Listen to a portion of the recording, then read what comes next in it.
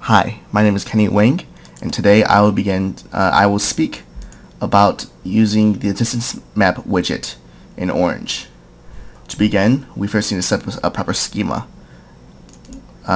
Today we will use heart disease data from file, and then to render it into a format that the distance map can use, we have to use the attribute distance widget. Attribute distance merely converts data into its attributes and then assigns them various distances, I guess, from the data provided. This then is outputted towards our distance map.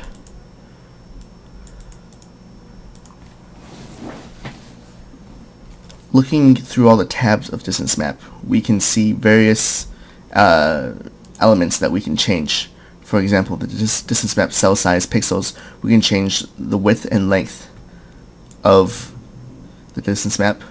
We can make the cells squares, and we can show a grid.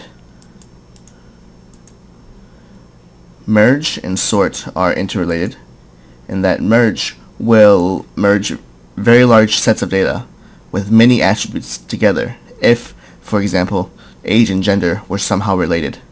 If these two attributes were very interrelated, then it is very possible to merge the two because there is little distinction or there's a high causal relationship between them. And for example, in merge, we see this happens. However, since we're working with such few data points, the merge option is not exactly necessary. Sorting is a way by which relevant attributes can be sorted and put together in unique and novel combinations to see new perspectives onto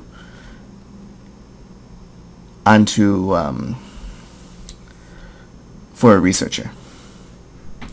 For example, in clustering, we can see how a tree is created of relevant attributes, and in clustering with ordered leaves, similarly, this occurs.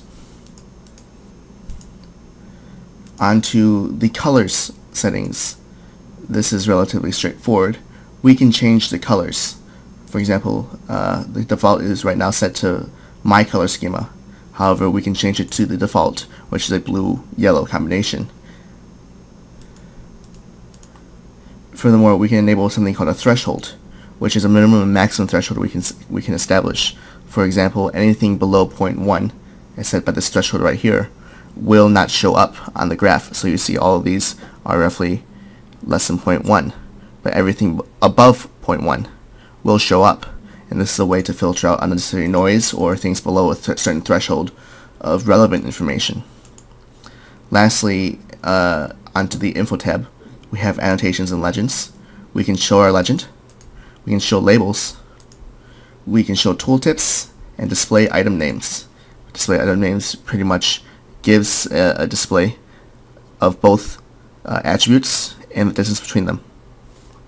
Then we may select, undo, remove all selections, and send selections further along our schema. Thank you for listening to the presentation of distance map on Orange.